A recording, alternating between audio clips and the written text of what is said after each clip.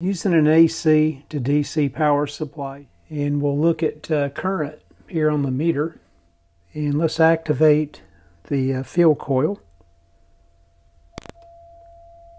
You can see I'm about 19 milliamps.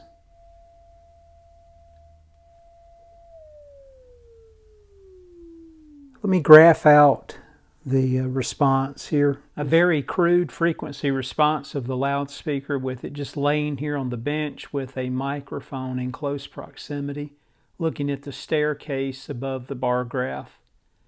You can see the frequency response. I started out generating a signal around 100 Hertz all the way through about 11K. Gives you an indication here of the response itself, again outside of an enclosure.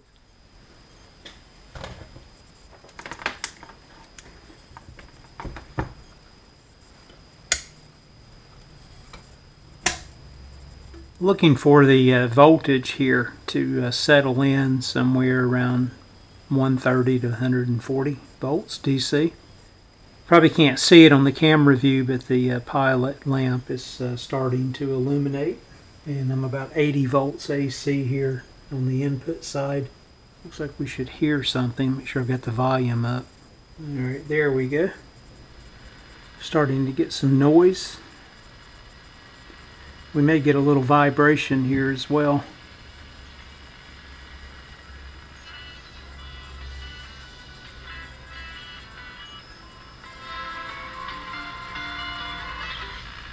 The popular belief in pre-trib beliefs that sprung up for sure. So I mean, you're accurate in that, but the idea that it was between postmillennialism and dispensationalism, pre-trib rapture, that's the wrong understanding.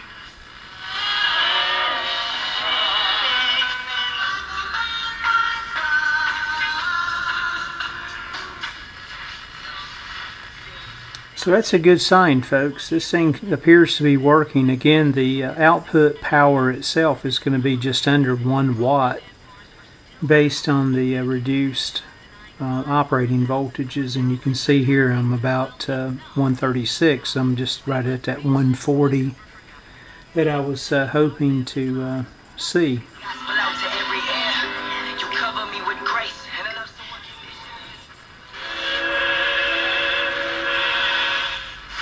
Tribulation period in the future, and if I'm debating a pre-trib rapture proponent, and that's important.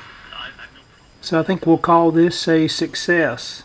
I've got to get that dust cap placed on when it comes in, and if the weather allows between now and late fall, early winter, we'll try to get the Musicaire cabinet restoration portion published as well. If not, I'll just put it aside and we'll tackle it early next year. I appreciate you guys watching this series on the rebuild of the loudspeaker for the Musicaire radio back from around 1939. Everyone out there stay well and take care.